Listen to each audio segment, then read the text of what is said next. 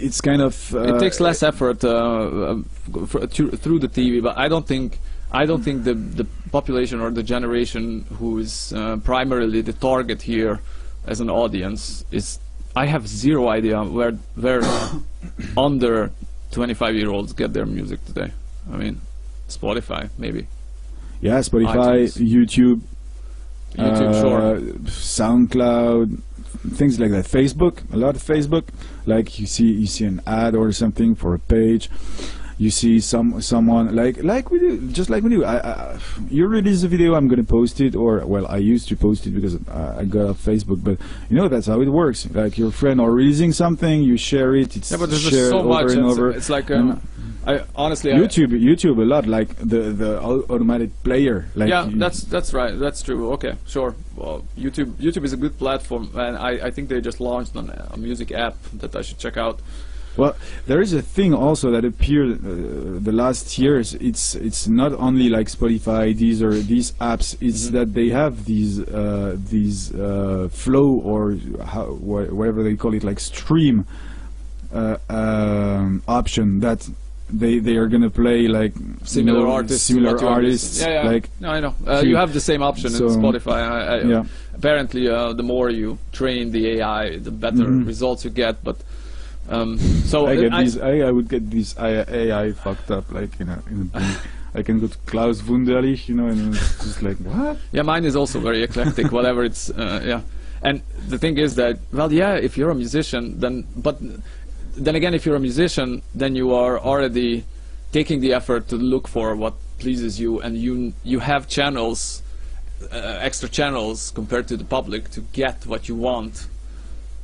Because you know other musicians, because you have professors, because you can understand stuff through one or multiple instruments. You have other skills to pick this up. So that I don't think that's that big of an issue. But I think it's generally that it's for some reason music just stopped in 75, 80 in France. That's it. It's just stopped.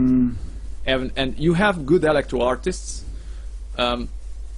Couple of good metal bands, but it's very rare.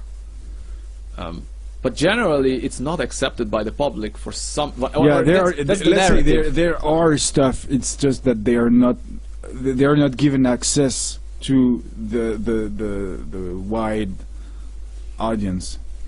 Which is at the same time that access is changing very fast, and it doesn't cost anything today to put out your music. I really think that thing is, people, a lot of people, they're not so interested about music, you know. They don't want to hear good music. They just want a beat that goes when they're driving or something, and then they're like, I get that.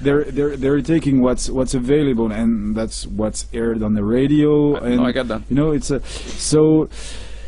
it's a lack of education in that regard, I think. So what's going to work and what's not going to work, and what's going to be successful and what's not going to be successful, it really depends on what's I have to do that term carefully, but what's fed to people, because it's really this consumption. So okay, music. It's like you sit there, you're driving or you're doing something in your house and your TV is on, and then you're just consuming things like images, sound, music, like what's given to you.